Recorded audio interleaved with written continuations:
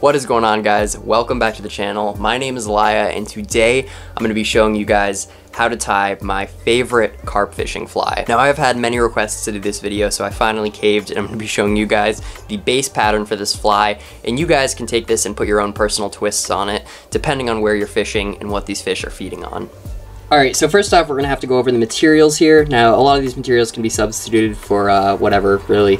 So whatever you have lying around that kind of looks like these will most likely work. First things first, we got our hooks. I personally use Mustad Nymph Sprout hooks in size 6. I've found that these are very durable and they do not bend out when fighting a big carp.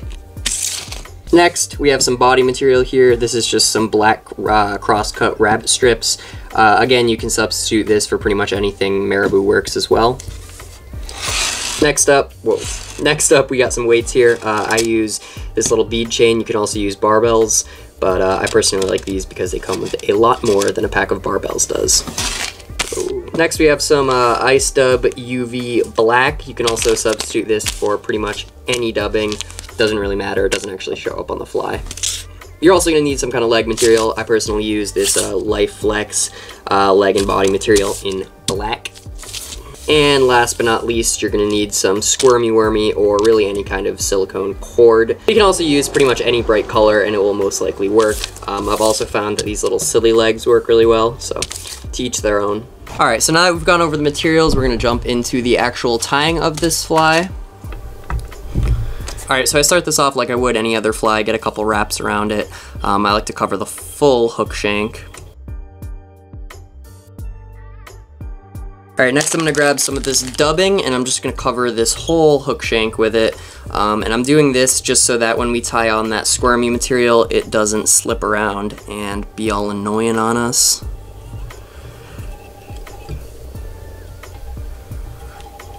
Boom, doesn't have to be perfect. Again, you're not actually even going to be able to see this. You just want something that this squirmy wormy is going to be able to grip onto so it's not sliding all over the hook shank and getting all annoying. Alright, next up, grab some of your squirmy wormy material. I like to grab a good, I would say 5 inches of this just to tie it on, and I want to have about 1 to 3 inches hanging off on the end. It really depends on where you're fishing and how you're fishing. I like to have a little bit of extra material so that when this fly is sitting on the ground, this is going to be sitting upright in the water column and just kind of moving around and undulating in the current. And I'm going to tie this on, I'd say a good 2.5 inches for this fly.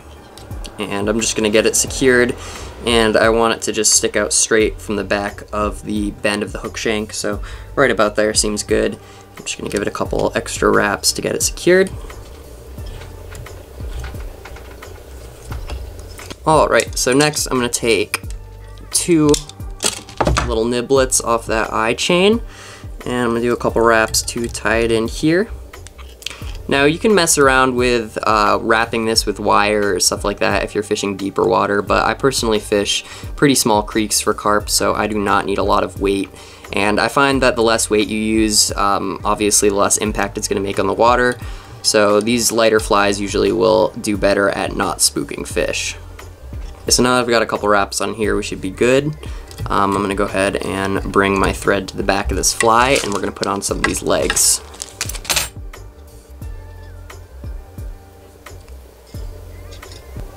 So personally, I just like to put on 2 or 3 of these legs. I don't like going overboard with them because they start to kind of stick together and I feel like it kind of defeats the purpose of it. So I usually put 3 on, or 2 if I'm feeling extra finessey. So now that we've gotten these on, we're going to go ahead and add the body. Now, some people will wrap this rabbit strip around it, but that makes it a little too buoyant in my opinion. So I like to just cut off a little bit of it, and you really don't need too much of this material on here to give it a good silhouette.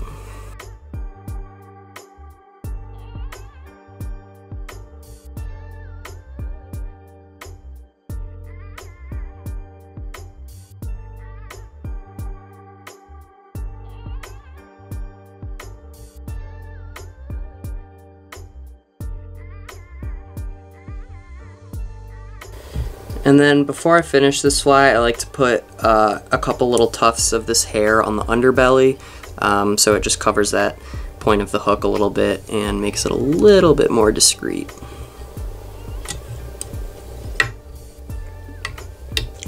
Alright, well now that you've gotten a little bit of body to it, I like to finish it off with a little bit of this shiny UV ice dub, and I'll just wrap it around the neck of the fly and make a nice little collar, and I will also put it around the eyes of the fly just because I like how it looks.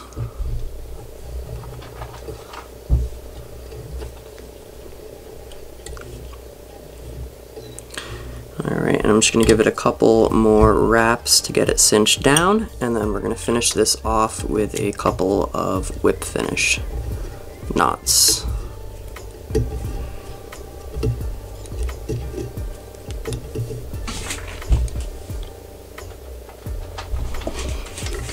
Alrighty, and there you have it. It is a super simple pattern to tie, and it is super effective for carp and even smallmouth and other things like that. Yeah, that's pretty much it. Again, you guys can put your own twists on this, and I'm sure it'll work, but this is just kind of the base variation of it, and what I've found to work in my local bodies of water.